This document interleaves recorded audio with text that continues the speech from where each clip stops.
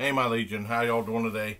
Yeah, I'm going to follow up on a story. I saw this yesterday on the news. We were having really bad problems with winds. And we've been having problems with winds for I don't know how long, like 50 miles per hour winds. And this happened around in Edinburgh. A semi-tractor trailer came down and was coming down a certain speed, a certain rate, certain angle, and the wind made it slide off the road and it made the trailer split in half. And there's a couple other cars that were involved. Thankfully, there were no serious injuries, but I was really shocked when I saw this.